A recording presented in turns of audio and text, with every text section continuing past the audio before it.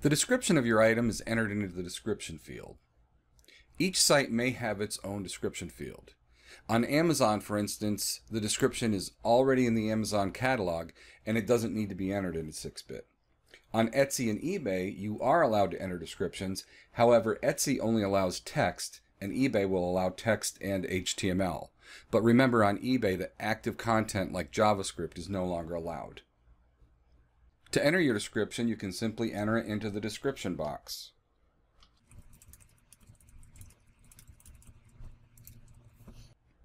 If you want to use HTML, you'll have to open the HTML editor from the pencil icon. In this example, I'm going to make Slinky bold. And when we preview it, we see that Slinky is bold. Click OK to save it. And now you'll notice the description contains the HTML that was created in the HTML editor.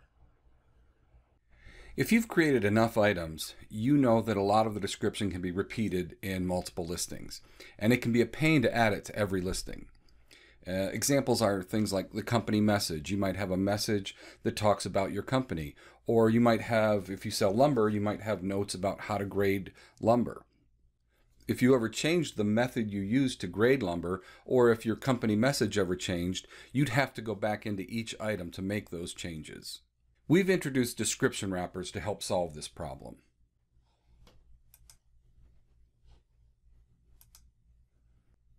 A description wrapper will contain all of the text that's common to multiple listings. In the wrapper, you'll indicate where you want the information, like the title and the description, to appear, and then you'll assign that wrapper to the appropriate items, and your complete description will get built at submission time.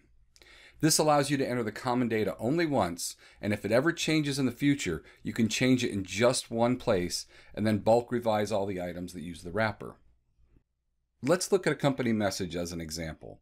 Suppose in a bunch of listings, I want a company message that looks something like this. It says how long we've been in business and how many items we've sold and what our feedback rating is. We could enter that simply into the wrapper and it would appear in every item that uses this wrapper. So if I save this item, and go look at another item that uses that same basic wrapper, if I preview it, we'll see that it would contain the same message.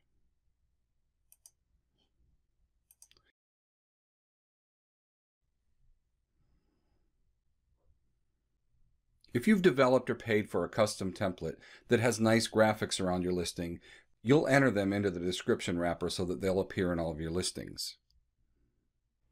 So the general idea is that the description should contain only the information that makes an item unique, and the description wrapper should include everything else. We've shown how you can add the title and description into your description wrappers, but if you look on the left, there's a complete list of all of the different fields that you can include from your item. This includes custom fields. So for example, in this item, we have some custom fields that include target audience, who the item is targeted for, and whether or not it's fun, yes or no.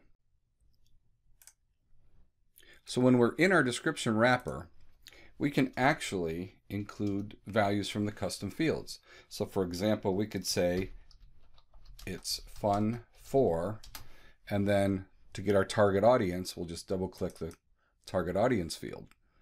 Now any custom field can be added simply by putting the name of the custom field in double square brackets. So when we do a preview, it now shows it's fun for a girl or a boy. If you sell different types of items, you can create multiple description wrappers. So for example, if you sell shoes and clothing, you could create a wrapper for your shoes that happens to include a shoe size conversion chart, and then also a wrapper for pants that would include a pant sizing chart.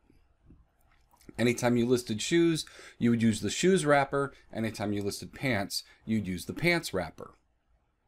Now both of those wrappers may include common information, like say your company message. So to avoid having to repeat entering the company message in multiple wrappers, we've implemented snippets. A snippet is any bit of text in HTML you want to save to use later in any description or wrapper. So let's look down in the corner here, and we have an example snippet called About Us.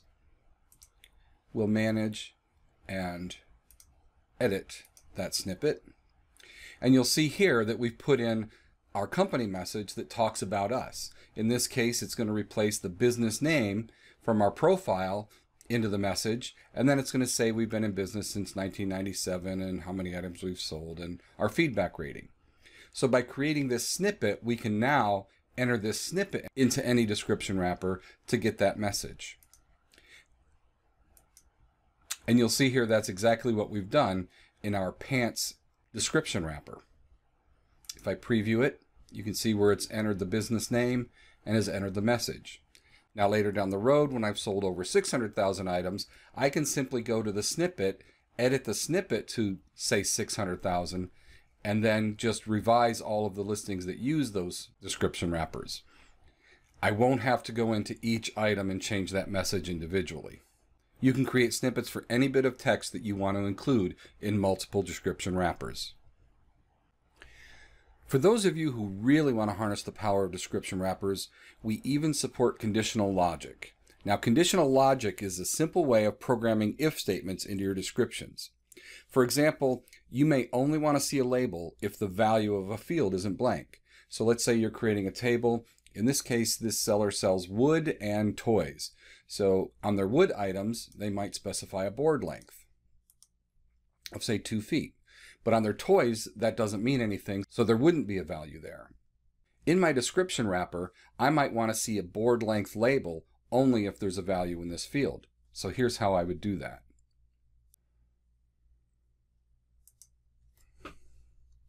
We've included a snippet to provide a sample of an if statement. So simply by double-clicking the if statement, it'll pop it into your description. Now the syntax of this is if a variable has a particular value, then what's between these quotes will be output. If it does not equal that value, then what's between these single quotes will be output. So we wanted to check to see if the board length equals nothing, then we don't want to output anything. But if it doesn't equal nothing, then we want to output a label along with the value of the variable. So when I preview, we'll see that when there is a value of 2 foot in the custom field, we get a message that says board length 2 feet. If I were to clear out this value and then preview it once again, since we had no value there, we don't get an empty message that says board length with no value. Another thing we can do with if statements is we can conditionally include text based upon the value of another field. So in this example, once again, we had custom fields that had target audience, a girl or a boy, and is it fun? We could include an if statement that says if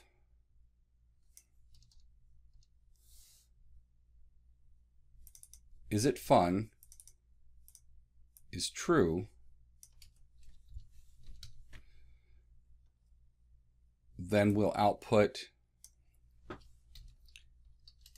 it's fun for, and then we'll include the target audience. Notice how we can nest custom fields or any field within the if statement itself. And if it's not true, then we don't want any message at all. And that gets us, it's fun for a girl or a boy. Using conditional logic, you can really reduce the number of description wrappers that you need to create if the difference in the description wrappers is something that's based upon a value in your item. So the whole design of description and description wrappers is simply to provide you a way where you can enter just what's different on the item window without having to go in and change your description each time.